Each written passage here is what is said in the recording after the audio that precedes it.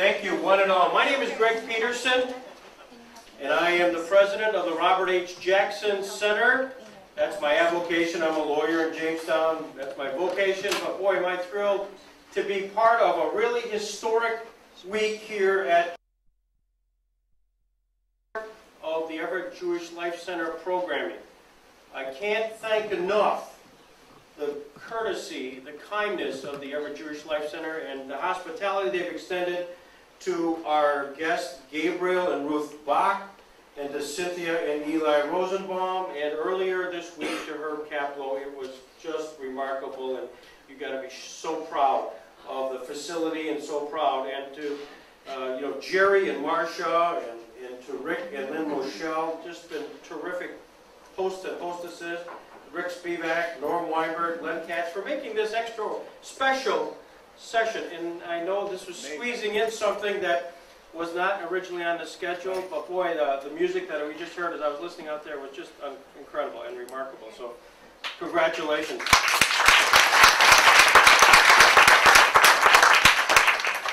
To make this possible, the Everett Jewish Life Center, like I said, has been a great supporter.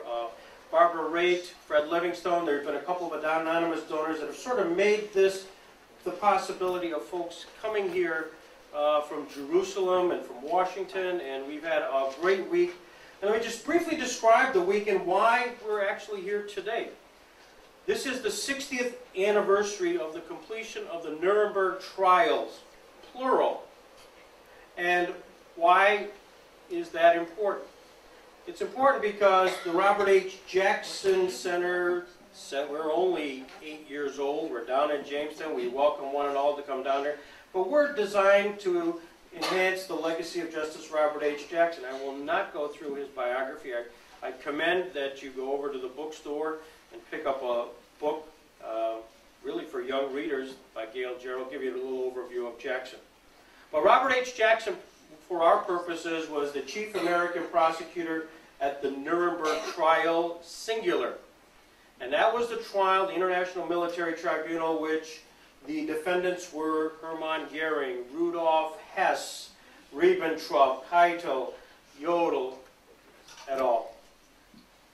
Then after that, there were 12 subsequent trials against the actual perpetrators, the doctors, the judges, the Einsatzgruppen, and tomorrow we'll learn about I.G. Farben. The interesting thing is that those 12 subsequent trials, they concluded in 1949, and hence 60 years ago. The composite of all of that legacy of the Nuremberg trial, now trials, is things that we've been learning about this week, and has run its gamut through the Eichmann trial. It's run the gamut through that which was occurred in the Auschwitz trial in Frankfurt, and for all the work the Office of Special Investigations has done through Eli Rosenbaum's leadership. So we've been studying that this week, and for those who didn't get a chance to listen to Gabriel Bach on Wednesday and Eli Rosenbaum today, you missed something. But we fortunately have a chance, and we're going to talk a little bit today. Program today is going to be one where it's a good old, we're going to have a living room set here. And I'll be doing the moderating, and Gabriel Bach and Eli Rosenbaum will introduce a little more detail in a few minutes. We'll talk about their life and times. And if time permits, and it may not, and it may be impractical given the size of the group, but we might try to get a Chautauqua-style Q&A. In the meantime, we are passing around, and for those who want some more information, perhaps, on what we've done this week with Gabriel Bach and Eli Rosenbaum and other places, if you want to put down, and you don't have to, certainly, an email, your email address, your address, there'll be a pad floating around, because I think we've had a lot of inquiries about whether or not the Jackson Center, since we filmed all this, we were going to provide these and make these available in the form of DVDs of the various presentations, and the answer is probably. So if you're interested, at least we can keep you focused on it.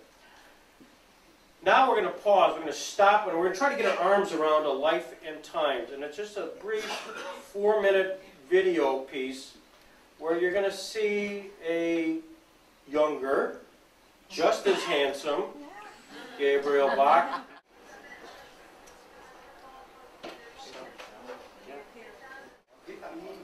Sure, I can read this here. Sometimes the people on the list, this is a direct examination at preferred status, which meant they were protected from deportation.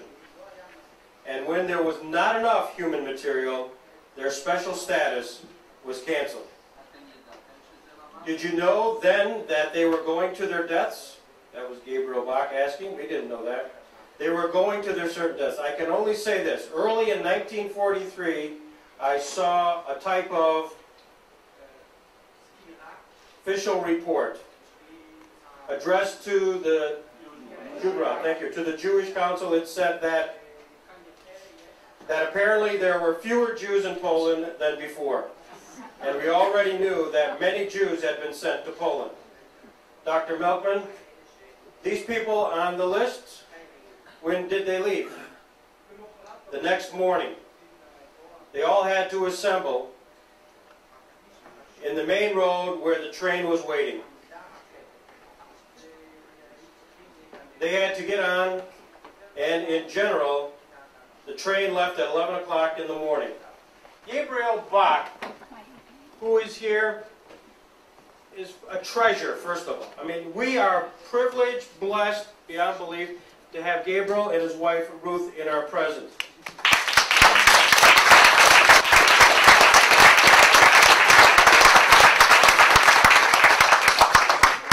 Let me tell you more. Gabriel Bach was, the quick biography in case you didn't see that, was educated at schools in Berlin, Amsterdam, and Jerusalem. He studied law at University College London, where he received his LLB honors degree. Thereafter, he studied at Lincoln's Inn, London, where he was called to the bar and became an English barrister. After completing his regular army service in Israel, he entered the State Attorney's office in 1953 and was appointed State Attorney of Israel in 1969. As we'll talk about here, he was the prosecutor in the case against Adolf Eichmann. In March 1982, he was appointed as a judge of the Israeli Supreme Court, a position he held until 1997. A few other points, and hopefully we get into some of this. Anybody ever heard of Meyer Lansky? Can I steal your thunder here for a second? Can I steal your thunder here for a second, just to put, because we may not get to it, but know that at one point when he was State Attorney, thank you, he received an application from Meyer Lansky to become an Israeli citizen. And the man who had to deal with that application was one Gabriel Bach. I tell you what, we'll wait and let you tell the story later, but that's a teaser. That's a teaser. His wife, Ruth, and for those, she's an incredible class act. She's the daughter of Yehuda Arazi. And Yehuda Arazi, many of you may know, but he became popularized in the book by Leon Uris as Ari Ben Canaan. Wow. And Exodus, of course. And if you remember Paul Newman, who played Ari Ben Canaan, that was a somewhat factual account of her father. So this is cool. Cool stuff. So, Ruth, why don't you stand up so they can see you? Ruth.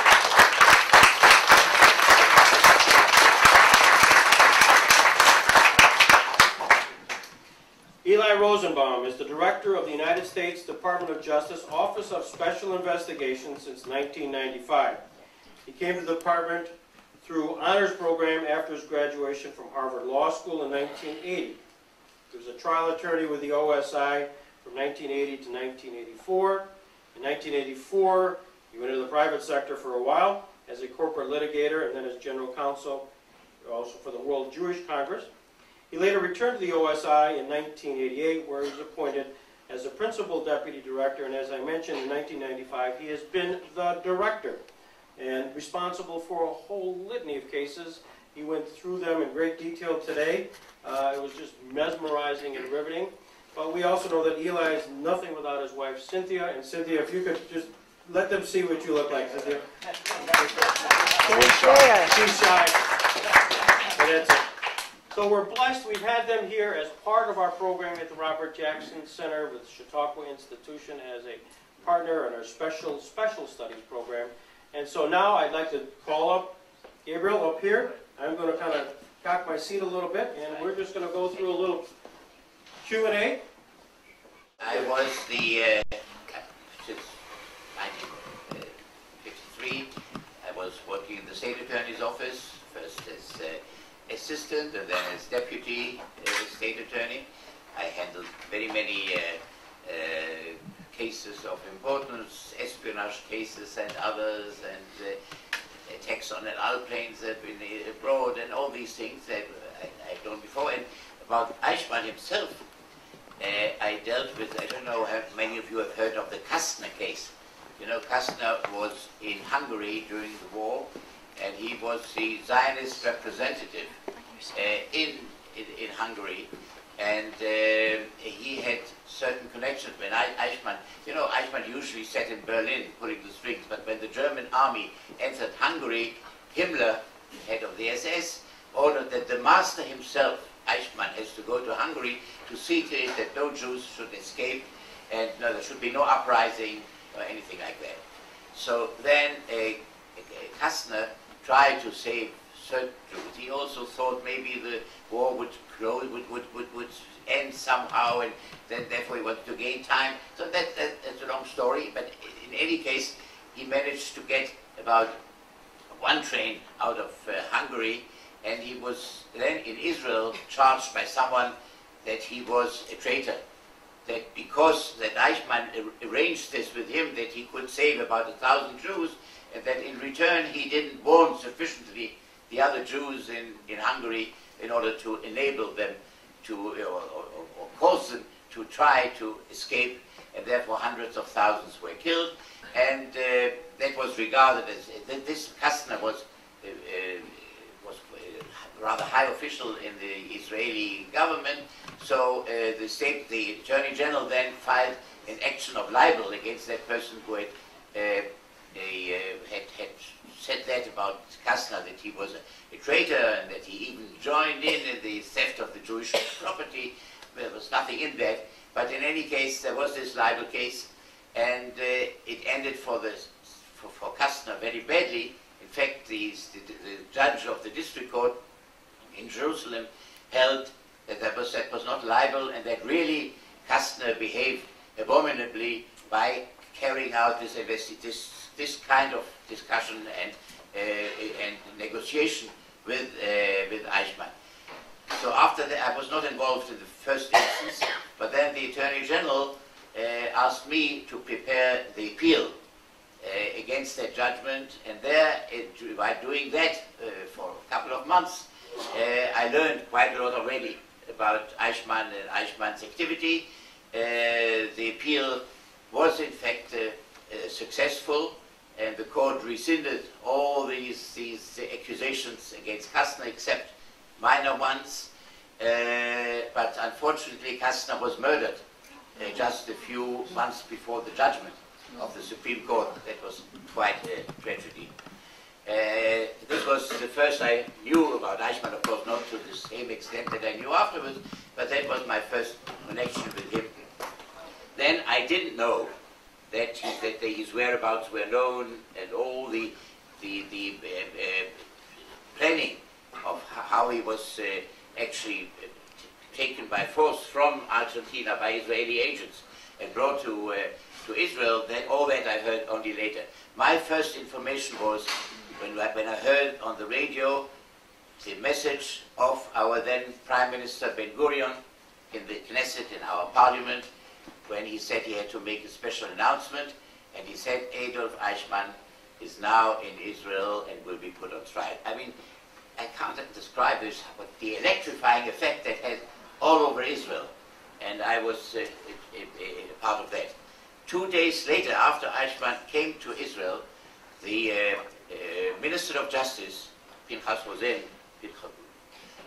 Rosenblatt, as he was called before that, called me and he told me that the whole prison was vacated for Adolf Eichmann, not far from Haifa, the place near the place called Yagur, and there he was kept, and all this was vacated, and from the other prisoners, and all the police officers in what's called Bureau 06, they were appointed in order to carry out the investigation against Eichmann, about 30 or 40 police officers, and he asked me whether I was prepared to take upon myself the duty of legal advisor to the police bureau, which means, in fact, to be in charge of the investigation from a legal point of view. I was readily agreed to that, and so for 9 months I was actually living every day next door to Eichmann in this prison where he was kept. I mean, I slept in a hotel in Haifa, but every morning I went into this prison, and I was also the only connection Eichmann had with the outside world until his lawyers came. But I informed him, I let him know that until his lawyers came, if he wanted to talk about some technical details like appointing a defense counsel for himself or connection with his family, then he could come to me. I let him know that I was not prepared to talk to him about the offenses which he would be charged, or could be charged, or would be investigated, but because then I would have to be a witness. And I knew that I would be one of the prosecutors at the trial. The minister also told me that it was clear that I would be one of the prosecutors. So for 9 months, I yesterday told him about my first meeting with him, but that's another matter. Hold it, that's not another matter. This made me interested. Tell him what well, I don't know if you heard it, I want to tell you, during that time, I never forget that day when I received all the information that the police had, and on that day I read the autobiography of a man called Rudolf Höss, not Hess, but Höss, O-E-S-S. He was the commander of the Auschwitz death camp. And he was caught and hanged by the Poles in 1948, 12 years before Eichmann was caught. And before he was executed, he wrote his biographical notes, his autobiography. And on that day, I just read how he described how they had many days on which they killed 1,000 Jewish children a day. And he described how the children sometimes used to kneel down in order to be saved. And he wrote that when I had to push the children into the gas chambers, my knees were getting sometimes a bit wobbly.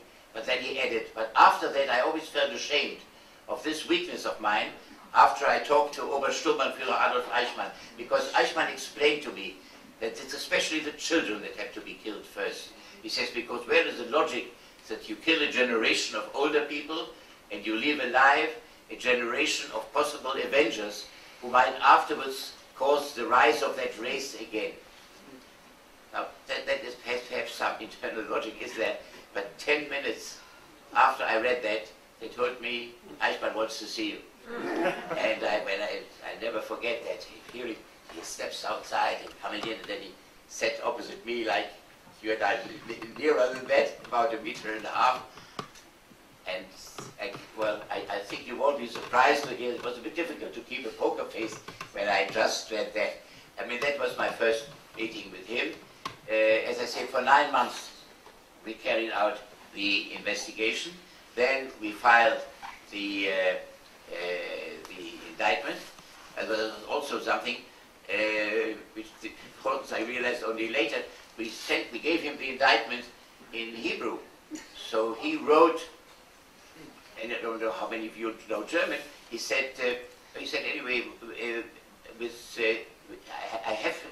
I sign it, but I have to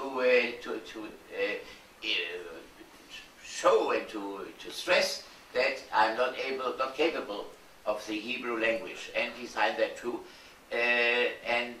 So I took that, and we had it translated. So I gave him a version in German of that. And this piece of paper I kept with me. We never used it.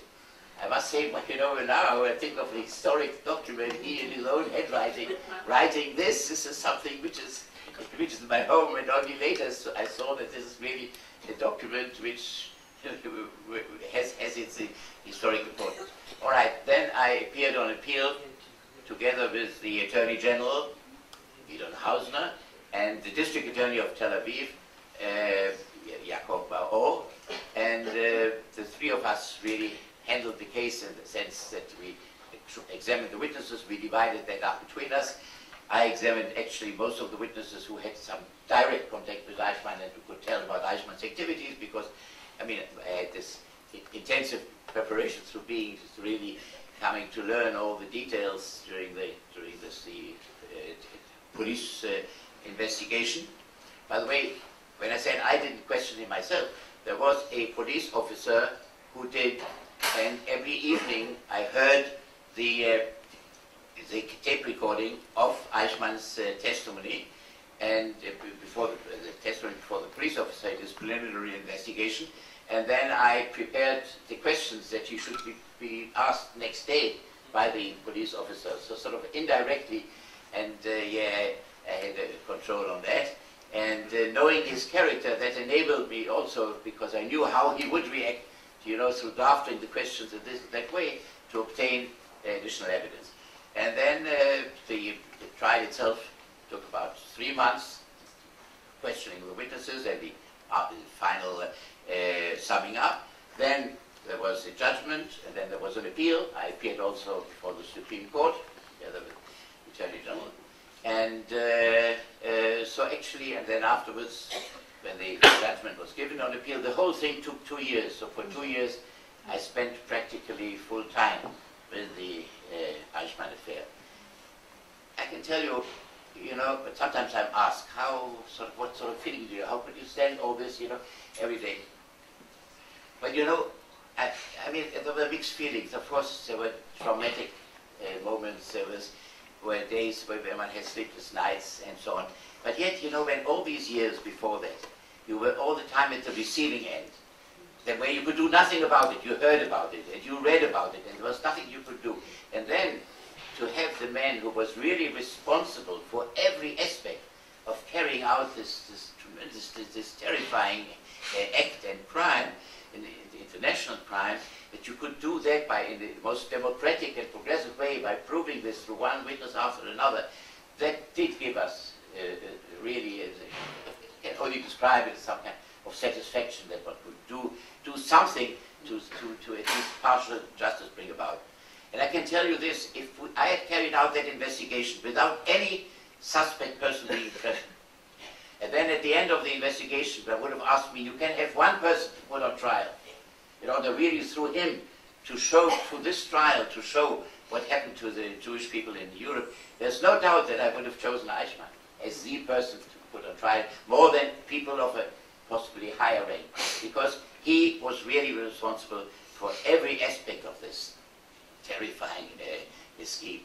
I mean, you know, we found out that in the German Ministry of Security, in the Gestapo, you know, there were lots of departments, dozens of them, and everyone had a leader, and they were all the time, all of them, changed by rotation during the war. The only person who was not changed at all during the war, was head of the Jewish department, Adolf Eichmann, Department 4B4, because his superiors, Himmler and Heydrich, Kaltenbrunner later, and Hitler, of course, they knew that he was became absolutely obsessed with this task that he felt was on him to destroy this people.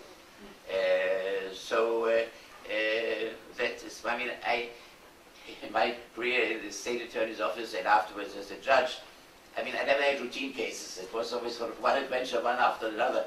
It was not only the Meyer Lansky affair, but lots of other things. But still, when I look backwards, I think from the point of view of the importance of cases, this was sort of the central task that was put on me.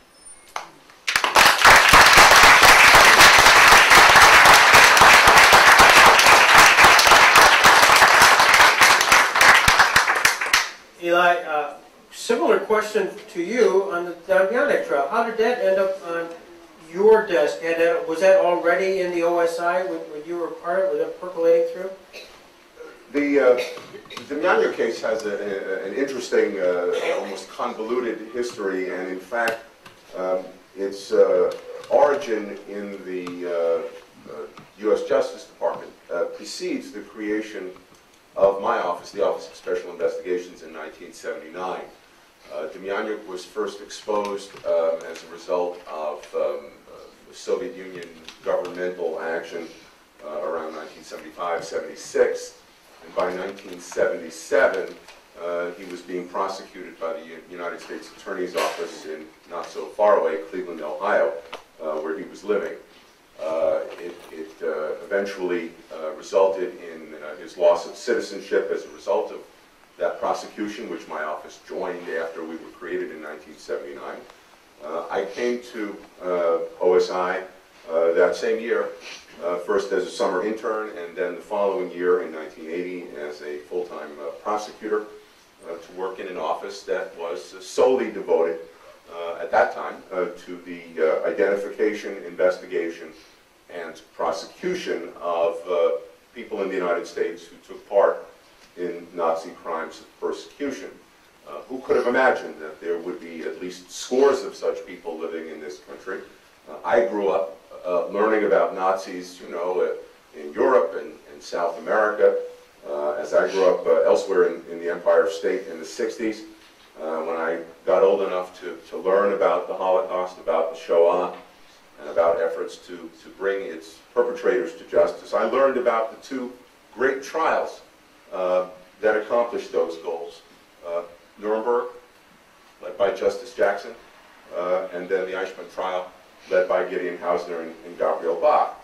I never had the great privilege to meet Mr. Justice Jackson. I think he died just before I was born. I have had the thrill of going to the center that's named in his honor in nearby Jamestown. And if you haven't been, shame on you. It's a short trip away, and you will be mesmerized. Greg and Adam and everybody, and Adam's dad, they've all done, late father, have done an amazing job.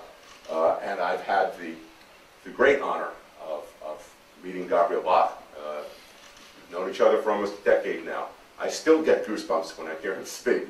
And I've heard you speak a few times. I also had the privilege of meeting the late Gideon Hausner. But who could have imagined that those kinds of perpetrators were here, and yet they were. Demjanjuk being one of them.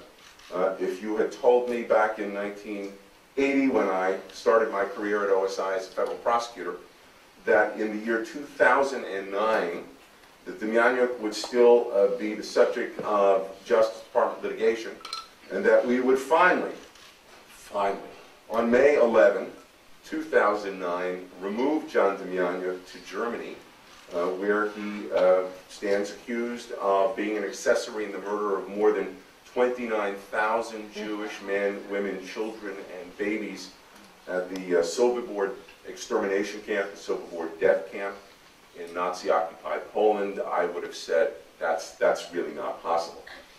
Indeed, if you would have told me that we would bring cases against scores of people, from one cabinet-level official to members of mobile killing units to concentration camp SS personnel, that I would get to interview, question these people, question two assistants to Adolf Eichmann, that I would interview a man in New York City, of all places. The audacity of someone like this to live in New York City, Jacob Reimer, who finally confessed under questioning to me that he led his men on a mission, as I talked about this morning, to liquidate, as he put it, a Jewish labor camp. I would have said, that's not possible. If you would have told me that I would be eventually running an office where I would get phone calls at least 2 weekends every month for a period of years from INS border control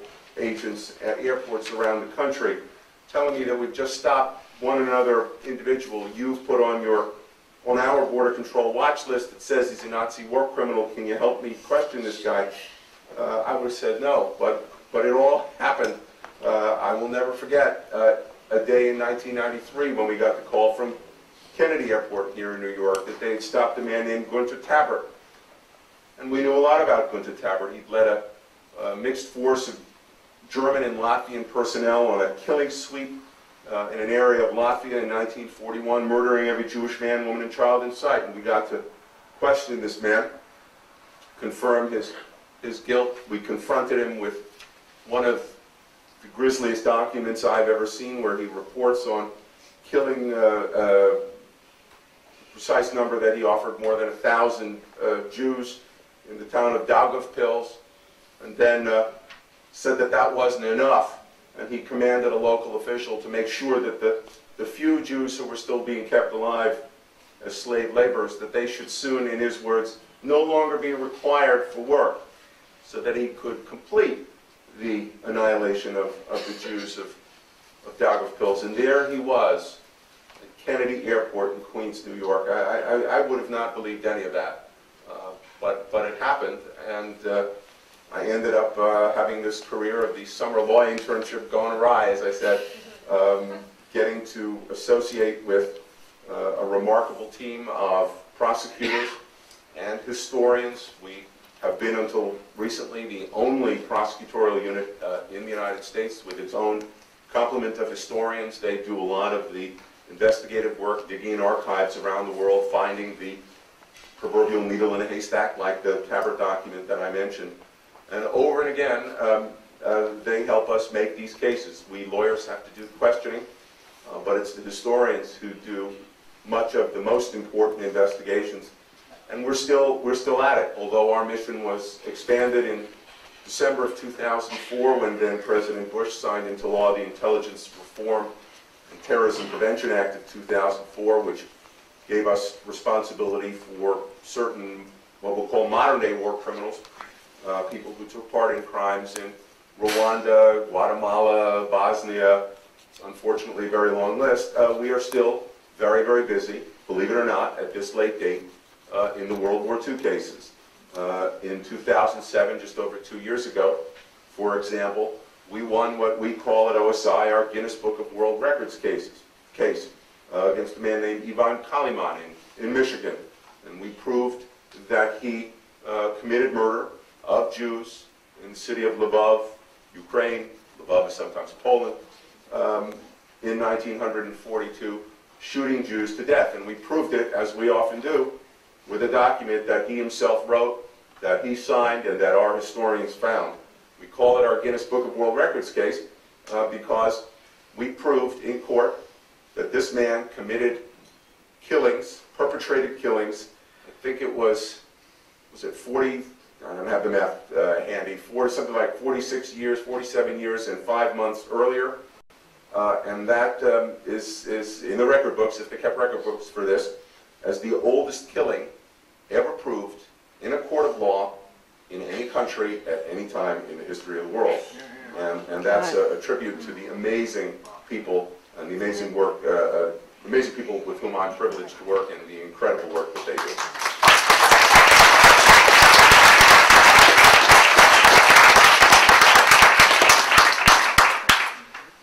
For Eli, on April 2nd, 2009, Damianic, in sort of a last-ditch effort to avoid deportation, actually filed a motion to reopen his deportation order on the grounds that deporting him would amount to torture under the applicable international convention. When you read that argument, what was Eli Rosenbaum's response? My response was, gee, I've got lawyers on my staff who are writing the responsive brief, but I'm going to write one sentence. And I did, and I exercised my prerogative to make sure that it got into the brief, and that was basically to say that this is the height of audacity for a man who has been found by American courts to have been involved in the mass asphyxiation of Jews at the Sobibor death camp, and who also served at the Majdanek concentration camp and the Flossenburg concentration camp. For such a man to argue that in 2009, his removal to the Federal Republic of Germany, what we used to call West Germany, would violate the International Convention of Torture was beyond outrageous. Eventually, the court agreed with us. Now, the interesting situation in which we then found ourselves was that even though Demjanjev's deportation was carried out, and he sits in a prison medical facility in Munich, Germany right now, and will go to trial probably this fall, his appeal at the 6th U.S. Circuit Court of Appeals in Cincinnati is still pending.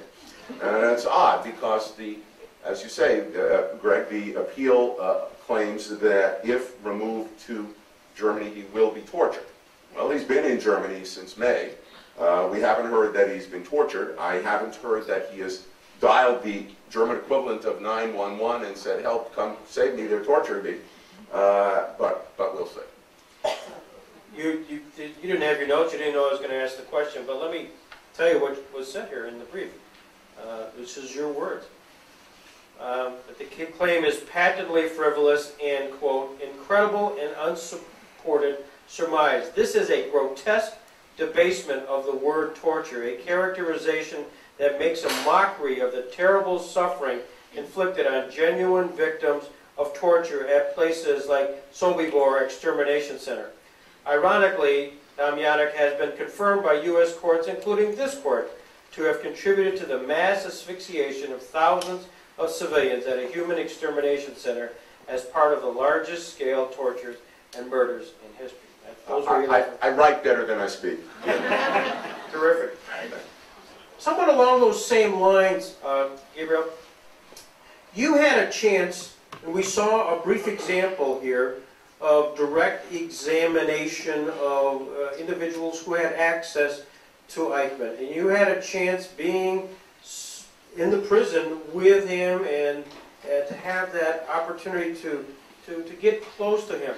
I've always been very curious because all of us here residing and growing up in a kind of a Judeo-Christian mores of a world and taught to respect your elders, taught to respect the law, the rule of law, have a variety of characterizations. And how one, use Eichmann, but how a race could really ultimately support this vortex of evil that occurred. Do you have a sense of that from the personalities that you had a chance to talk with and examine how that could occur? How he had it, how he felt. He or some of the people who were part of the Nazis, and I don't want to use it specifically Nazis. Well, during the trial, no one on the part of the defense tried to say that these actions were justified. I mean, his defense counsel, Dr. Sabatius, that was actually during that day, that first day that he came to me, he wanted to consult me about the question of his possible lawyer.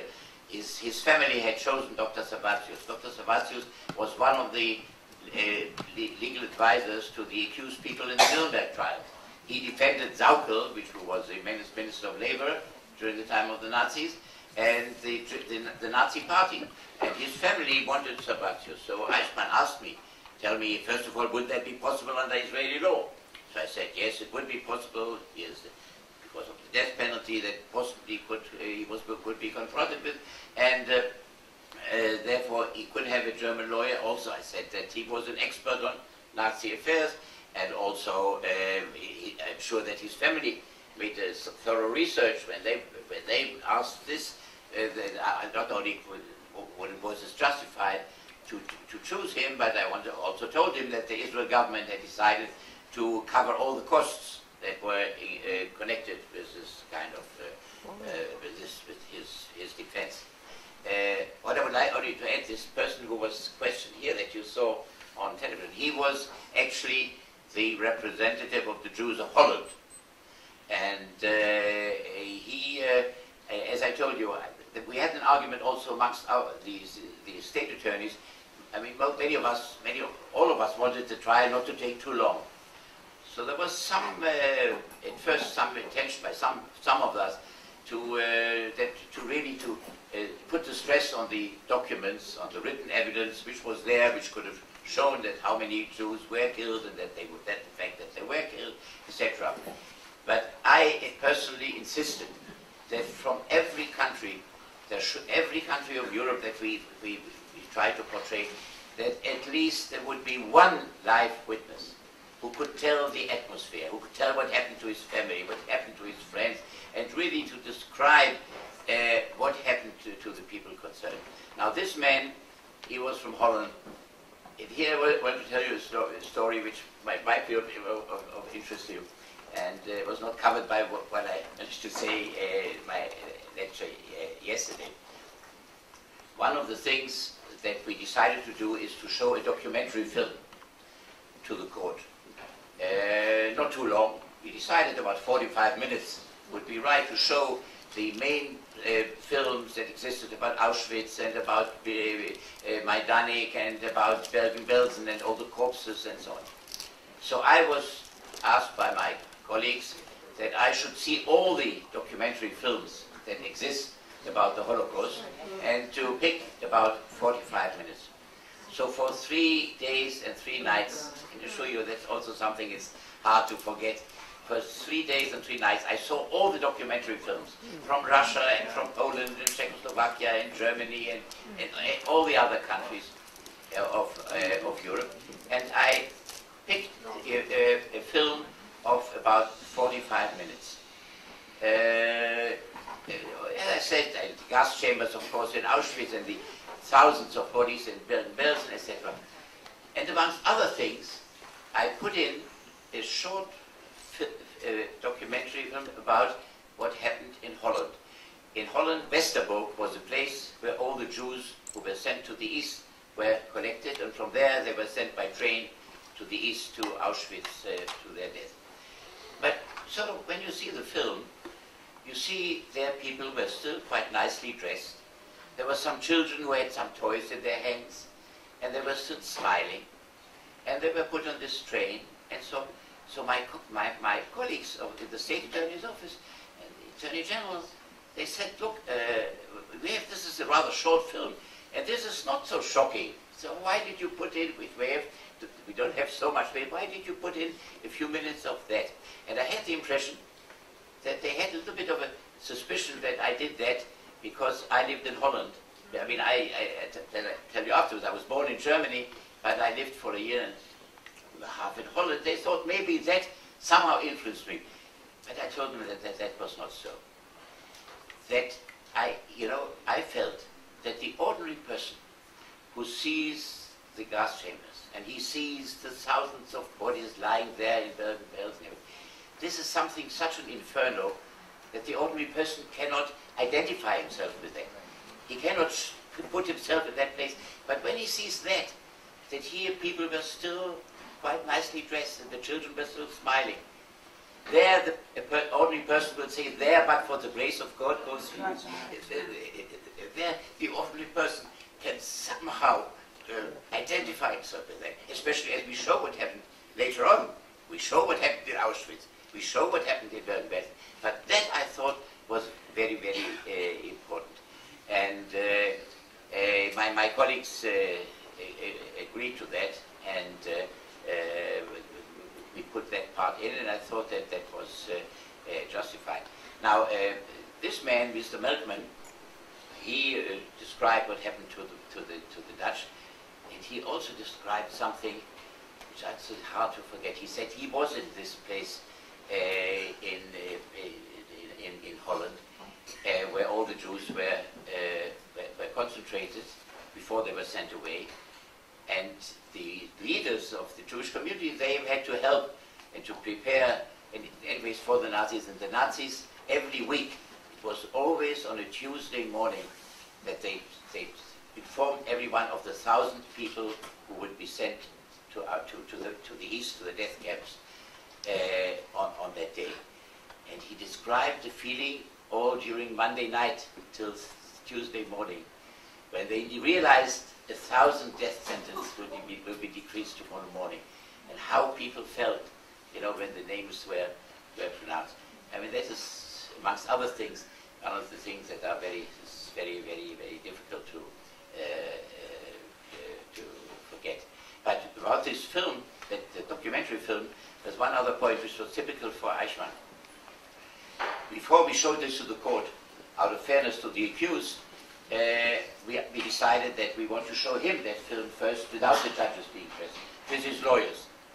So we, the night before we showed it to the court, we had him, we brought him into the courtroom, and together with his lawyers, and we showed him that film. There were some journalists present as well.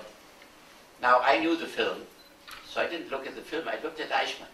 I wanted to see how he would react when he saw these terrifying pictures. So he looked completely stoical, absolutely no reaction, and then suddenly he spoke in a very excited manner to the two wardens at his side. So when the whole thing was over, I called the warden. I said, "Tell me, why was he suddenly so excited?" He said, "Yes, he said that he had been promised that he would never be taken to the courtroom unless he wears his dark blue suit. And here they take him out in his gray suit. And they shouldn't promise him something like that if they can't keep it. And he has to protest vehemently about that they're taking him in his gray suit and not his blue suit. That was the only thing that worried him when he saw the corpses in wearing bells. I mean, that says little, but it was sort of typical for that person. You know, I very often ask what sort of a person was he. And I always, with any kind of accused, I refrain from defining someone as only a murderer, or only a robot, or only a bureaucrat, or only a Nazi. I mean, people are never only something. People are a combination and pass through certain stages of development. I think that was the same with him. At first he thought it was good for his career to become an expert on Jewish matters. Then, when for years you deal with the murder of innocent people day in, day out, I think either you must somehow go mad a little bit, or convince yourself that you do something which in any way is justifiable. He was not diseased mentally. So with him it was this, I think, this sort of appearance, and then towards the end of the war he became absolutely identified physically and spiritually with this attempt to annihilate the whole of the Jewish people of Europe. And he told his friends, he said towards the end of the war, "I know the war is lost, but I'm still going to win my war." And then he went to Auschwitz to get the death rate increased from 10,000 a day to 12,000 a day. And when the German generals on the Eastern Front were clamoring for reinforcements, for ammunition, for additional power, he managed to get priority by all kinds of trickery for his death trains. He must have known that he was really harming Germany's war effort about that. And as I also mentioned, towards the end of the war, there was suddenly a request, a proposal by someone which was vehemently supported by Eichmann, that all German soldiers who were 1/4 Jewish, one Jewish grandfather or one Jewish grandmother, that they should either be sterilized or sent to a concentration camp. And Eichmann supported that very much. The commander-in-chief of the German army, Keitel, he objected, not out of humanitarian reasons, but because he thought it would weaken his army. Here, towards the end of the war, there were thousands of soldiers who were in that condition and were fighting together with the other comrades, so that he thought that would be demoralizing and weakening. So he opposed that, and Hitler supported Keitel in that.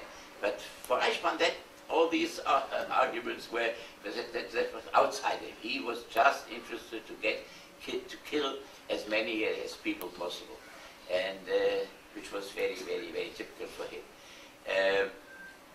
There was one. Also, sometimes people, when they ask me, how did they react? I mean, the judges were very, very strict with us, with the prosecution. They did not permit a single witness, a single piece of evidence to be brought before the court if that was not relevant to the Eichmann trial. To portray this, of course, I mean, the whole courtroom there behind us was filled with people, representatives from all over the world, and journalists and others. And of course we wanted to bring to the attention of the world what happened there during the Holocaust. So with some of the most important documents, when I put them in. I remember one very important document by the Nazi regime about the killing of the murder of Jews and so on, and the persecution of Jews. I wanted to put this into court, so I gave it, I put it in. Then I said, I want to read to you the main sections that are important. So, of course, I wanted everyone to hear it, the world to know what was in there.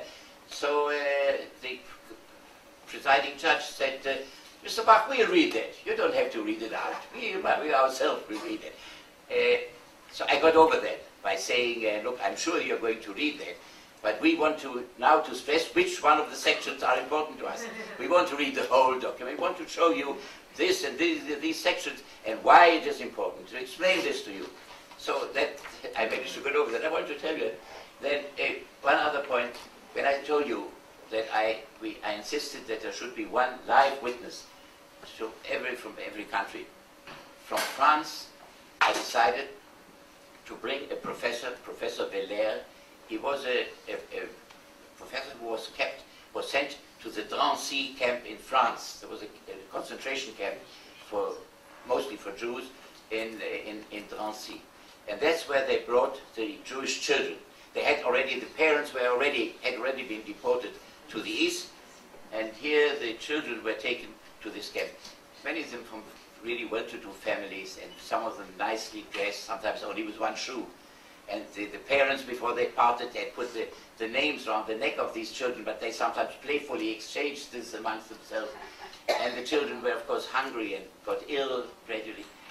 So when this witness described all that, and then I asked, tell me, who is Jacques Stern? So the judges, immediately the presiding judge interrupted. Has that got anything to do with Eichmann? So I said, please, you have to trust me, give me the chance to show how connected everything is with Eichmann. So I said, yes, all right, but cut it short. So he described how this little boy, he was particularly aristocratic, and he was so nicely dressed, and he didn't laugh, he didn't cry, he didn't take part in the play, he stood aside, but he looked very impressive. So he asked him, where are you from, what are your parents? So he said, my father was a famous lawyer, and my mother a famous pianist in France. And he saw that he's kept his fist clenched all the time. So, and he also slept in this room where this boy was. So then the night after that, he had some courage, and he said, tell me, why do you keep your fingers, why do you have them? What have you got in your hand that you keep your fingers clenched?